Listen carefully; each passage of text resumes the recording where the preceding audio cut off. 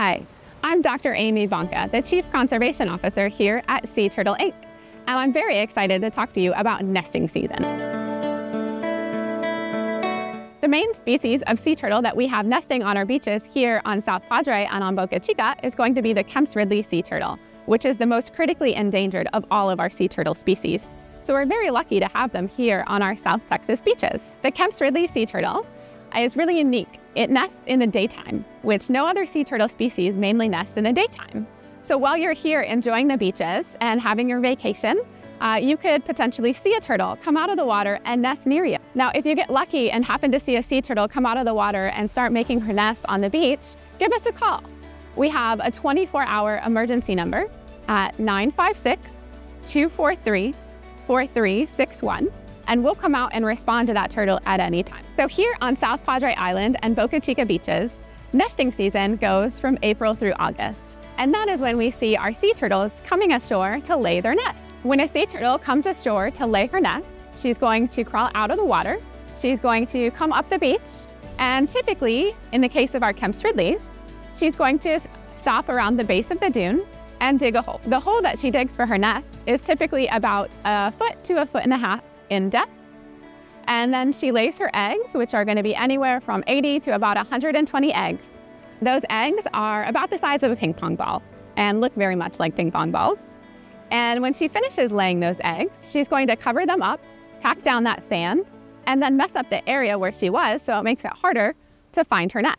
Once that female has finished her nesting process, so once she's laid those eggs, she's covered it up, she is then going to head back into the water. When we come out to respond to that turtle, we are going to protect that nesting turtle. So we are going to take some measurements, we're going to check her for any tags, and then once she's back in the water, we will collect those eggs. To collect eggs, we are going to be digging them back out of the sand, and we are going to very carefully pack them into a cooler with other sand so that we can transport them to our protected egg hatchery, which is our corral. Once those nests get back to our corral, we are going to then bury them in the same way that the turtle laid her nest. So that means we are going to be digging a hole that is the same depth and general shape as what that turtle dug herself. We will protect those eggs, and it takes about 1.5 months, and we'll have babies that come out. And when those babies come out, we are working around the clock, 24/7. Because our females like to nest in the daytime, and then our babies like to come out at nighttime. So when they come out, we are going to collect them, we're going to take some very quick measurements of those babies, and then we're going to take them out and release them on the beach so that they can start their journey out into the ocean and hopefully come back and nest with us when they're adults in about 12 years. Now, efforts during nesting season are a great community effort. We have Sea Turtle Inc. staff, we have trained volunteers, and we have the public, like you, out here looking for turtles. So during nesting season, we're going to be patrolling our beaches every day, all day. So we have trained volunteers that are going to be out patrolling our beaches, looking for those turtles and looking for tracks.